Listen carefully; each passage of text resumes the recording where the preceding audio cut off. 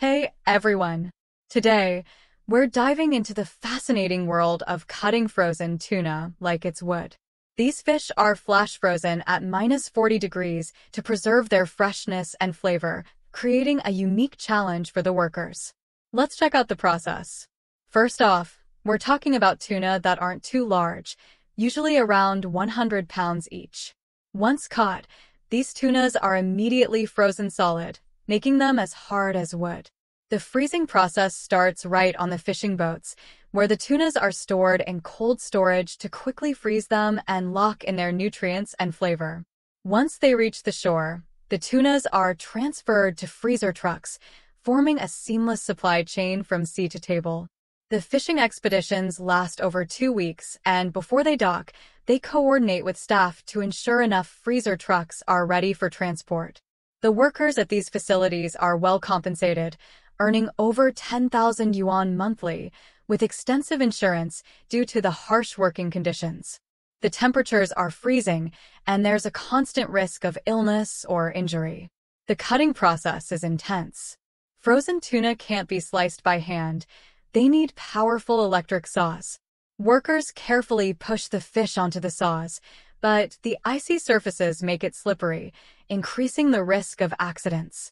Because of these dangers, the workers are only allowed to work 8-hour shifts, and overtime is strictly prohibited. Cutting frozen tuna is like cutting wood. The fish is solid, and ice crystals are embedded in the flesh. Sometimes, blood can still be seen within the ice. The cutting tasks are divided among workers.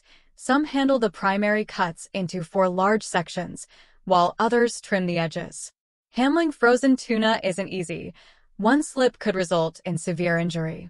The skinning process is somewhat safer, akin to peeling potatoes, which some workers find quite satisfying. The black spots are blood clots that must be meticulously removed to ensure the best taste and texture. Once the tuna is perfectly trimmed, it's cut into thin, even slices, ready for sashimi or grilling. Each piece must be identical in thickness, and any offcuts are handled by other workers.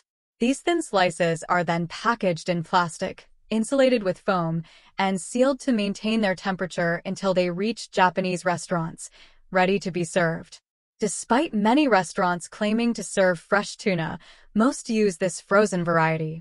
The difference in taste can be significant, but the quality of properly handled frozen tuna is undeniable.